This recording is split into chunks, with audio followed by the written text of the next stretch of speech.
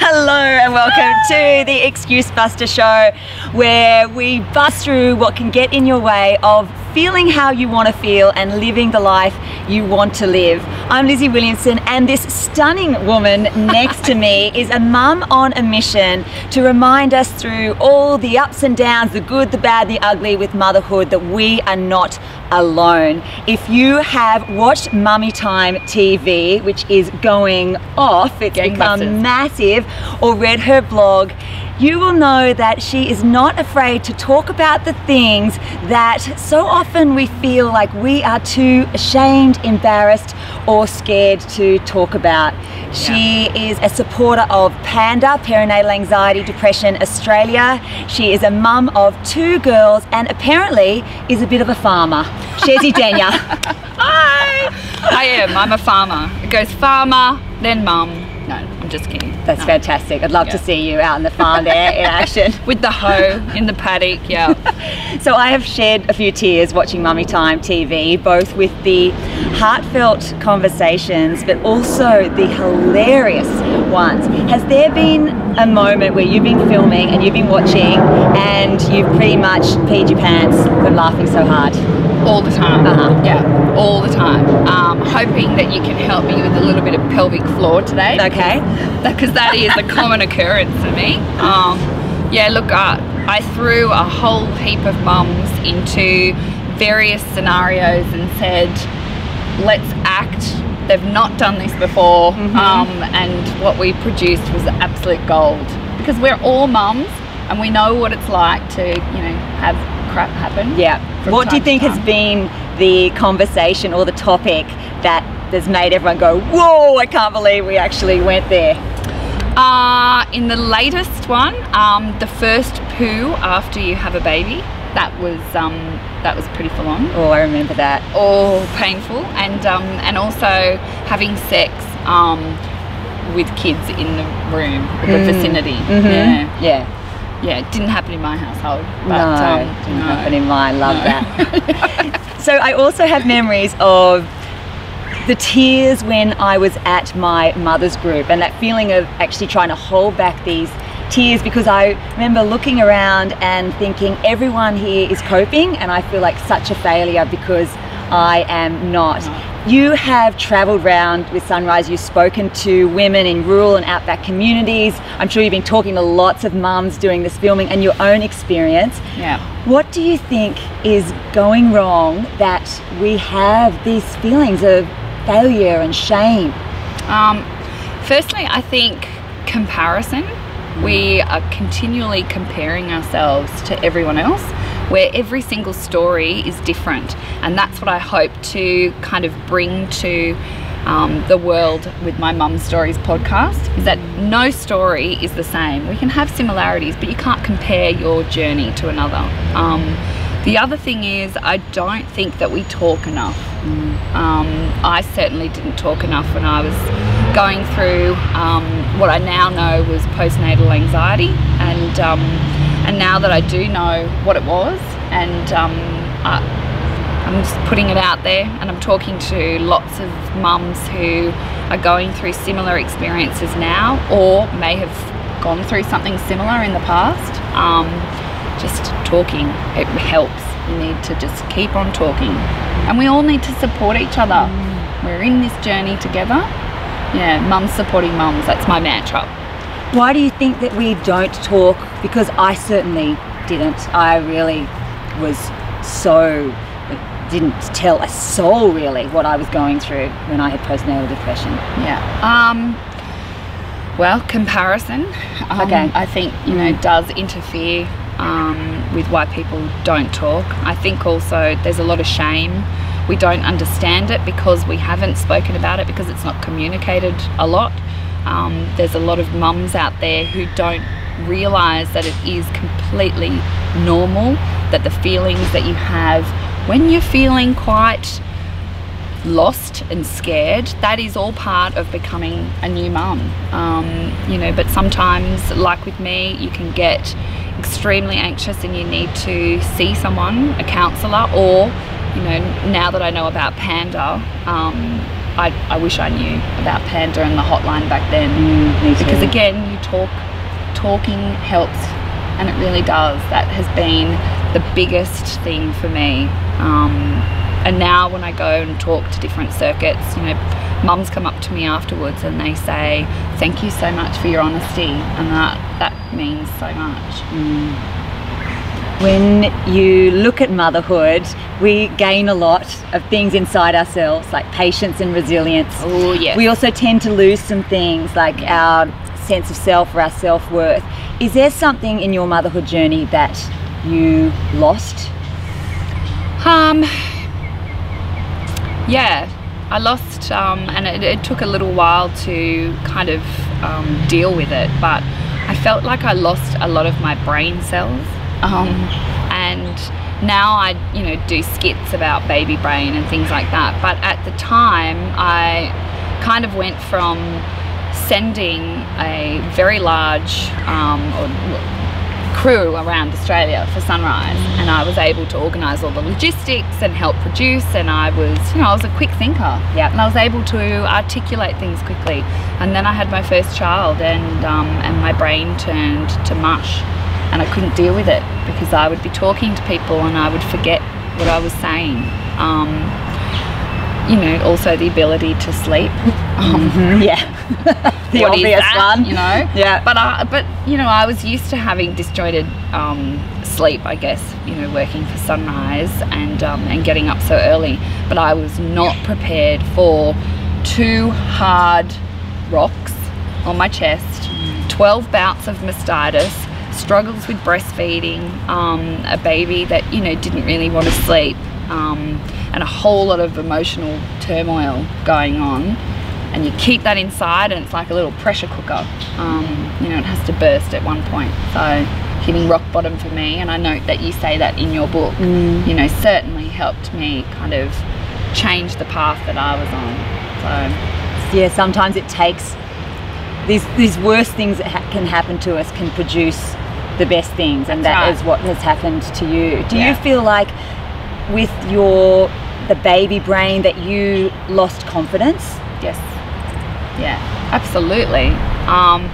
And also I blew out big time. My weight blew out. I put on 30 something kilos, and that purely was because, I think, out of boredom in the last month. I had to come off the road, and so I just sat in my apartment just eating, and I thought that, you know, that was what I was supposed to do, and my body shape changed, and I changed, and I lost so much confidence because I thought, I'll have this baby and then, you know, everything will be like roses, the birds will be singing, I'll be walking through the park, and it was not like that at all. I had a really traumatic birth. I was very bloated. I had a baby brain, thank you. I had a really long, extensive emergency cesarean, and I was left looking like a puffball after surgery. The catheter had fallen off the bed and tore my urethra. So I also had a rehabilitation, you know, there was a lot happening. I had no confidence after I had my baby. So I thought to myself, if I can't even get this birth right, then how the hell can I look after this, you know, tiny human being? And that's kind of what spurred me on to start Mummy Time. That fear and that, you know, that whole emotion of wanting to connect. Yeah. So what was your journey from that feeling of no confidence to actually having the confidence to launch something like Mummy Time TV? You've got your blog as well, the Chezzi Diaries. Is there something that you did, some sort of practice and action that you took that, you know, looking back really helped with your confidence? Yes. but it was slow, and it's been like, my daughter is 7 now, so it's taken me 7 years to get to this point. So the mummy time thing has just taken off. We only started in September, but I wasn't expecting it to be so popular, but it's just gone, you know, through the roof. So just one step at a time. To say, was there any one thing? I don't think so. I think I just kept putting myself out there a little bit more and a little bit more, and I think the driving force has been wanting to help and make sure that no other mums felt as lonely or as sad as I did, or as lost at that point, that I will, you know, remember for the rest of my life. Feeling very alone. I didn't have a mother's group, and I wished that I had somebody to talk to at 3 a.m. when my daughter had a rash. Yeah, me too. Yeah. I wish I could have turned on an episode I know. of Mummy TV. So I love that idea of when someone is watching an episode, you want them to feel less lost, more alone. Yeah. What else do you want for I them? want them to feel like they're sitting on the couch with a bunch of girlfriends, and you know, we talk about heavy stuff, and we talk about things that are taboo that you can't really talk about on commercial TV, which is why I like it being, you know, where it is at the moment on YouTube. Yeah. The little bit of swearing. But then also I want people watching to feel a real sense of achievement, and the mummy life, the mum life skits are to make you laugh and make you kind of think, wow, that happens to me all the time. It's pretty funny, like when you're watching somebody else go through it, and to kind of see the lighter side of things. That's what I want people to feel when they're watching it. That sense of achievement, I think, is massive as a mum, because you can get into bed at the end of the day and just think, what did I actually do today? I haven't achieved anything. I haven't done anything. Yeah, haven't even had a shower. Yeah, that was always a big one for me. But the thing is, you have achieved things, and that's what's so wonderful about your skits and your show, is you watch it and you go, oh yeah, you know what, I'm actually doing okay. Yeah. When you talk about that emotional stress eating, I mean, I know for a fact when becoming a mother, I became this crazy emotional eater, probably because I was experiencing emotions that I had never experienced to that sort of level before. Yeah. What has been your experience in, I guess, trying to get that a little bit more under control? Is that what's happened, or you're still kind of there? What's going on with that? I have to kind of check myself from time to time. I didn't put on as much weight with my second child, but I was still trying to lose what I'd put on. I think it will always be a real struggle for me, because I feel myself slipping some days. You know, if I have a really stressful day, I'll go home and the first thing I reach for is chocolate. But I'll try to reach for an apple, and it's not really doing it for me. And then other people say, well, have a glass of wine. And I might have a glass of wine. I think, it's not really doing it for me. It's chocolate. And if I sat there and didn't concentrate on what I was eating, I could eat so much chocolate. I could eat out all of Darrell Lee. Yeah. I came from a family, in Bathurst. They were massive feeders. Our steaks had to hang off the plate. That's kind of how I grew up. I can eat a lot. I've got my name on certain restaurants around Sydney for the most you can eat. Can't believe I'm saying this. My husband will be so proud. He used to wheel me out for competitions. Yeah, the competitions. Yeah. For real. Yeah. That's fantastic. Yeah. I know, it's quite, not many girls do it, but I can eat a lot. And so if I don't check myself, it'll just get away from me. So I try to do other things. I try to meditate. I try to be a bit more active. I certainly tried to go to the gym at least twice a week, if not 3 times a week. And I live near Mount Panorama in Bathurst. So I love to walk the mount if I'm really stressed with a podcast on or music. So, but the emotional eating, I don't beat up on myself as much now. That's great. Yeah, I let myself have a little blowout. Yeah. You got to live, don't you? You got to live. You're going to change my life today, aren't you, Liz?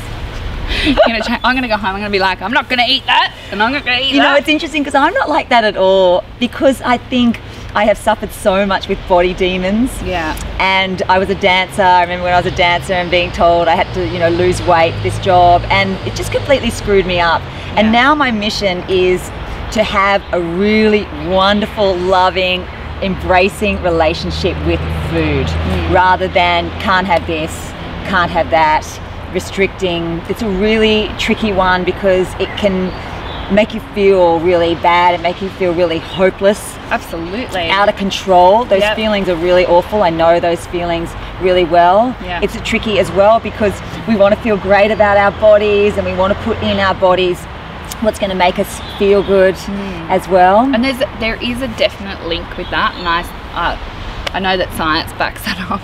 Yeah. But I had to work it out for myself. So years of traveling on the road with Sunrise and eating at service stations, eating in the car, you know, eating all the wrong things, high salt, no water, lots of chicken parmesanas, and then beer, you know, at the next hotel that you stay at, took a massive toll on my body. And I look at photos now of when I came off the road, and I looked like a busted peach.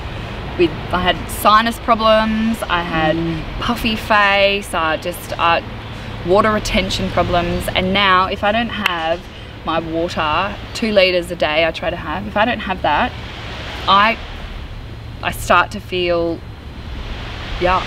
And the same with food. Like, I can't believe my relationship with food has changed since I've had children, because now I tell them you have to eat this, and they go, ugh! And I'm like, but mummy loves it, you know, but I have to do that. And if you eat really well, you feel great. There is a definite link.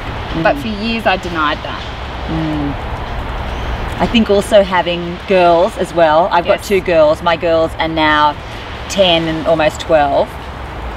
And I want them to have a fantastic relationship with their body and with food. It's certainly not an easy thing to have, but it's certainly what I want for them. I'm sure you'd want the same. I don't want my kids to have issues with emotional eating.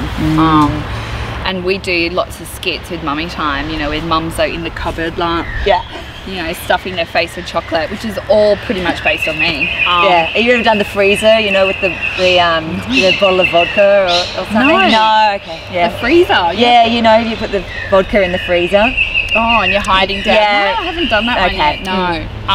That's a good one. I've done a fair bit of, you know, in the fridge, you know, eating some chocolate and saying, goes, make sure you eat all your carrots there.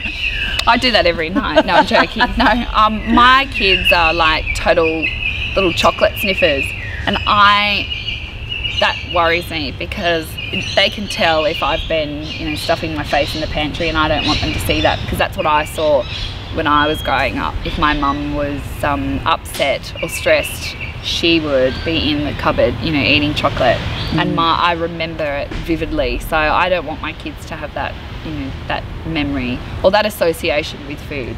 So I'm pretty careful.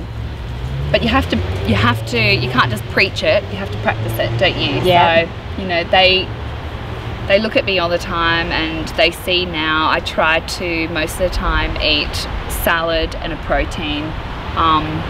But my tastes have changed too. I love a steak. I never used to like steak, but I like, you know, a nice fillet steak with some salad, and my kids don't eat that, but anyway, we're working on it. So they see you lead by example. What else do you think it is that our girls need so that they don't get to be sitting here on this park bench going, I've just had all these body demons, and I hate my body image issues? A lot more acceptance, I think. You know, and that has also been difficult for me. You know, I've been working on it. So I guess I don't know. I don't want my kids to go through what I went through, but I'm cautious. But I know that my 7-year-old comes home sometimes and tells me what some of the other girls say in the schoolyard, and that worries me. You know, they say that they have to go for a run because they've had some chips. Like, she's 7. And I just always talk about being strong. That's the main priority, you know, being strong, happy, healthy and fit. I'm definitely strong with all the farm work. I'm very happy. I'm very healthy. The fit, I'm getting it. Yeah. And it's such a motivating factor, isn't it, when you're a mother and you see your kids there and you so want them to have this wonderful relationship with themselves, to love themselves. And I find it such a motivator for me to actually not just fake it, but work towards truly believing it. My kids saw me when, my eldest, you know, I didn't have much confidence. And I would say, you know, that all started to turn around when we moved out to the country, and I spent a lot more time on myself. For years I'd kind of put my support into helping my husband. So I was his producer, we travelled together, we did everything together, and I gave him everything, you know, and as you say in your book, you know, you need to put your oxygen mask on first, and it's true. I started to, you know, do things for myself, not just for him, and my kids have definitely seen that. Well, the littlest one, you know, wouldn't remember what I was like. I've turned a big corner, and you know, my kids are at the forefront of why I'm doing that. So what did you do? What are these things? I think spending more time with myself, doing a lot more nature observing, which sounds, you know, amazing. It sounds like I'm just sitting out, which I pretty much was, you know. Yeah. Oh, there's a bird, there's a cow. Sounds incredible. Just taking time out too, not being so fast paced. Spending more time looking after myself, exercising. We didn't have internet until last November, which most people, you know, can't believe. But I had no idea about Netflix. I used to do all my blogs and everything from the local library. That was great because I couldn't do a lot of the, you know, work at home. So we would just be, you know, sitting around talking, which just took us straight back to, I don't know, some olden days world. And it was great, it really helped. I also started to do things for myself, so, you know, I would try to treat myself, and I would say, if I can walk the Mount, you know, 3 times this month, which is only, you know, it doesn't seem like that much, but if I can walk it 3 times this month, I'll go and have a facial. You know, I'll treat myself to a facial. And I hadn't done anything like that before because I was always too busy working for my husband. So, but the benefits when you look after yourself are huge. So that's, I guess, how it all started to change. I don't know. So what are the benefits? Well, looking after myself. Yeah. I'm not as anxious. I have a lot more love for my kids. That sounds really bizarre, but I do, yeah. I'm much more patient. I love life more, and I'm really grateful for what I've got. That's a big thing too. Practice a lot of gratitude. You know, my daughter and I were doing gratitude lists. We tried to do it each night. So we'd have a little list for, you know, what we're grateful for, and that really helps because it stops you comparing, you know. And I hear my daughter now say, you know, she might do a little prayer or something before she goes to bed, or she, you know, will write her own list and she'll say, I'm really grateful for my good friends at school. I'm really grateful for my mum's hair, you know, but she's grateful, so it's nice. And that's all led you to actually getting Mummy Time TV happening. And I was scared, can I just say? Okay. I was really, like, I had to really push myself out there. So I was not, you know, look at me, look at me. When my husband and I said, yep, the time is right, we're going to do this, I said to him, I'll produce it. We need to find a host for the show because I can't do it. I can't think fast enough on my feet, you know, and I haven't done anything like that for a long time. So, but he pushed me into it. So you haven't done it for the fame. I presume you haven't done it for the money because you're financing it yourself. There's no money. Yes, that's so you're doing it for. Well, it's totally organic. I'm doing it, as I said, to help mums. Yeah.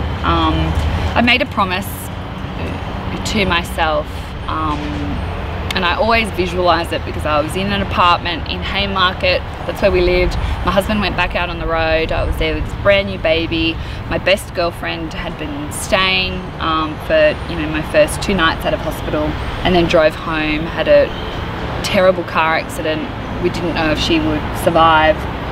My husband, as I said, had gone back on the road. This all happened, at a time when you're very vulnerable, and I was absolutely petrified. But I was very good at hiding those feelings, or I thought I was, until I came unstuck later on. But I remember making a promise: if I get through this, if I can keep this little baby alive, then I promise you that I will help other mums so they never have to feel like me. Oh, it's teary. Oh my gosh. Wow. Yeah, so it's taken me a while, but I always knew that it would happen. It just was a matter of when.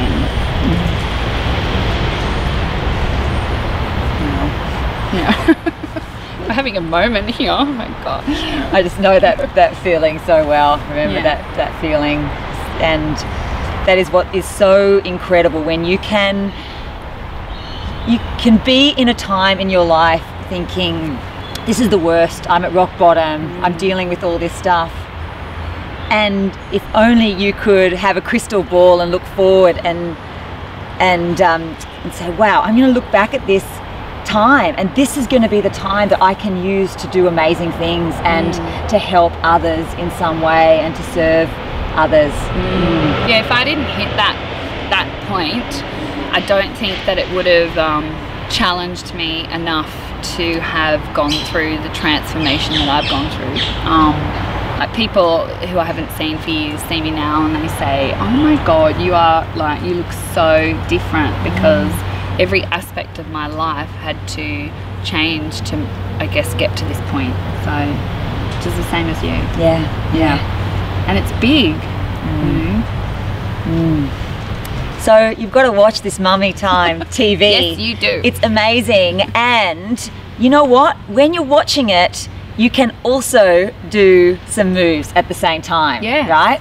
So this idea that exercise, it can be something that you might not really like to do very much, or find it hard to find the time to do, all these excuses that we tell ourselves of why we can't do them. And in fact, when we are on our phones or watching our computer or TV, it can be a really, really amazing time to work our tummies, our core, right? Yeah. Which often need a bit of work after childbirth, and not only on the visual side of it, but it goes so much deeper, your core muscles, than a six-pack. This is like, it's your core, it's the middle, it's holding both, the upper body and the lower body. Because I use my lower back, I think. Yeah. And then I get a really sore lower back, especially if I'm quite tense.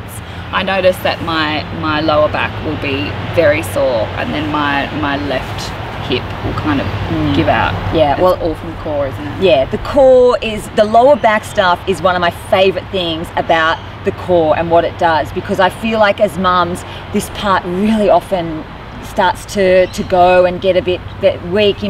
We've spent a long time holding kids on one side.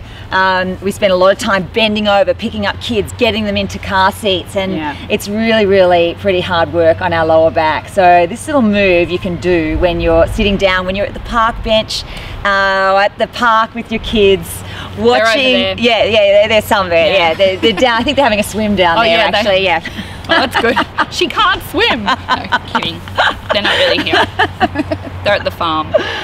So just like these little moments that you were talking about of gratitude, these little moments that you can do to move your body, they really do add up to making a big difference. And they also change your mindset that you can't exercise, you can't do these things for yourself, because you actually can, but sometimes we need to make them a bit smaller and a bit more something that can be part of our regular day.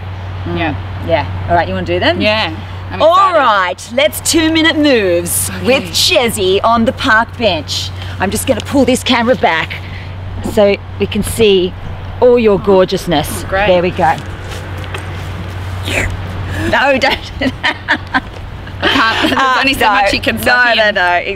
No. We are going to do a little one. It's so easy, but what you want to do first is scoop under like that, right? So you want to scoop your hips under, and if you don't do that, that's when these type of moves start to get into your lower back and not in your tummy. So you're there, you're on your chair, your couch, your park bench, you're watching your episode of Mummy Time TV, and you're gonna laughing. Fall in, you're laughing so hard. That's a good tummy workout. I'll cry.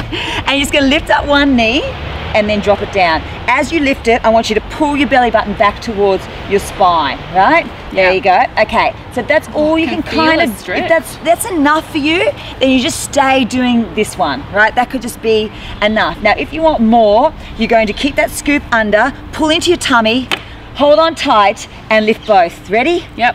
Go. Up and down. That's it. Squeeze in and down. You feel that? Yeah. You don't need to do many of them, do you, until you really start to feel it.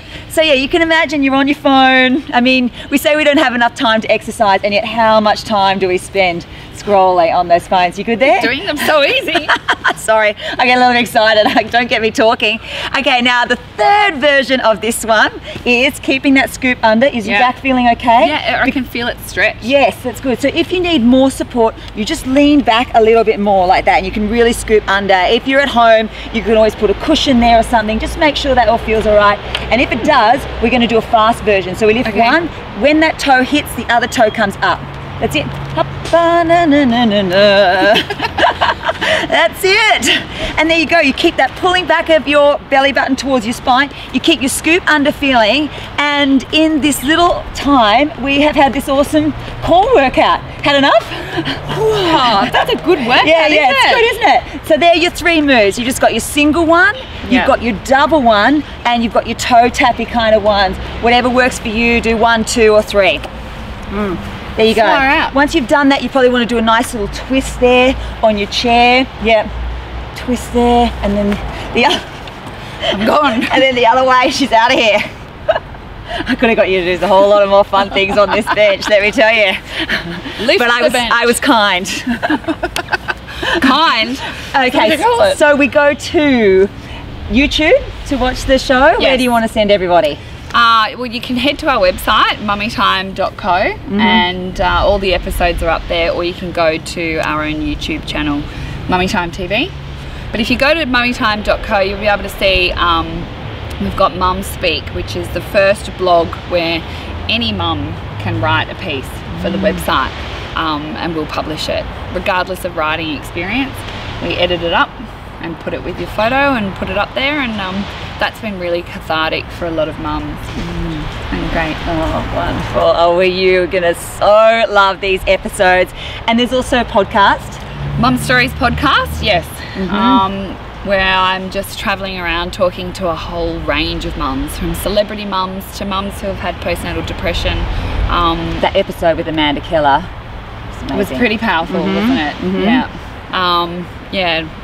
We've spoken to lots and lots of mums, not just in capital cities, but also out in the regional areas, and lots of different stories to bring you, so that you can, I guess, hear from other mums that every journey is not the same, but we are all on this journey together. It sounds really odd, doesn't it? And that awesome feeling of knowing that you are not alone. It's so powerful. Very, very powerful. So what resonated with you with this episode? We would absolutely love to start a conversation in the comments. If there's something that you're struggling with when it comes to motherhood, if there's something that you've watched on Mummy Time TV that you've absolutely wet yourself laughing, or that's really struck a chord with you, we'd love to know about it. Like and share this episode, and if you would like this episode or any future ones into your inbox, then head to 2minutemoves.com live TV, pop in your details, and I will send them to you. Massive thank you to Lorna Jane for my gorgeous outfit here, and we can't wait to see you for another episode. And thank you, Chezzi, so much. You are such an inspiration. You are an inspiration. You're an inspiration. Thank you. Thank you. Oh, that was amazing. She's an inspiration. Oh, she's an inspiration. Okay, I'm running off to it. Bye. Bye.